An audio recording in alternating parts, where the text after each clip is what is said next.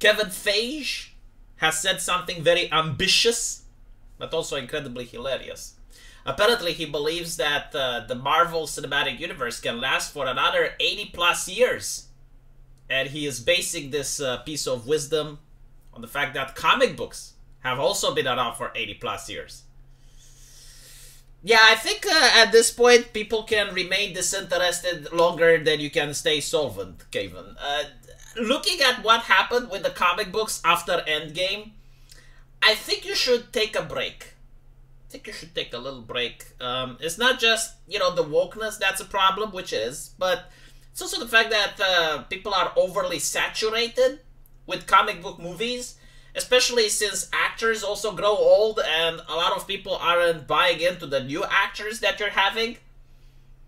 But, you know, I'm not going to hold it against Kevin Feige. I mean, it's his job to shill. Like, he's literally a paid shill. Like, literally. Like, de facto a paid shill. So, of course, he's going to say stuff like this. But, again, I do not think that it's going to work. I think that a lot of people were watching Marvel because it was the story building up to the end game. And after that, they dropped the ball. I mean, you get the wokeness from the comic books sipping into the big screen, onto the cinematic universe. You pushed it with TV shows. A lot of people were unfortunate enough to see She-Hulk and other, you know, TV shows that the critics were absolutely enamored by. But when you look at Rotten Tomatoes, you see that the audience just wasn't there.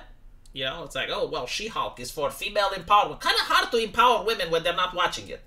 Because even the women weren't watching. You can't say, oh, misogynismus. No one is watching these things.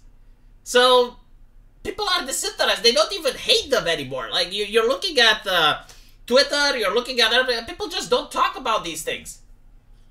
What was the last movie that they pushed? Miss Marvel.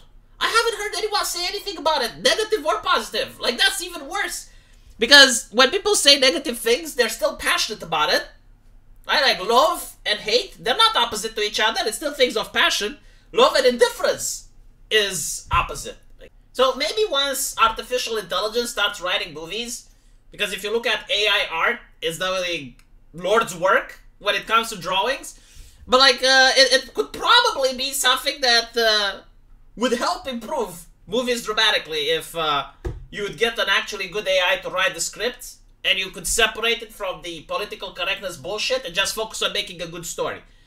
And then maybe you'll have like the Marvel Cinematic Universe lasting for 80+ years. But other than that, no, I don't think that's the case. I think Hollywood is going to move on to a different topic. You know, like there used to be a time when it was all about zombies, and then it moved and it's all about superheroes. So I don't know what's going to be next. I mean, there used to be a time when it was all about westerns. So I do expect that there's going to be a really good movie, which is going to raise the bar, and it's going to be of a completely different medium. And then we're going to see only movies from that medium. I don't think that we're going to see superhero movies for the next 80+ years. Good God. Like, can you imagine that? Can you imagine? Like, even if it wasn't Marvel, I'm a little bit tired of superheroes. Like, I want something fresh. You know, how about we go to space? How you get some spaceships going? Or hell, you know, at this point, maybe we're going to see some manga and anime. Although, they don't really translate that good on the screen. Let me know what you guys think. And as usual, I will see you in the comment section. Take care.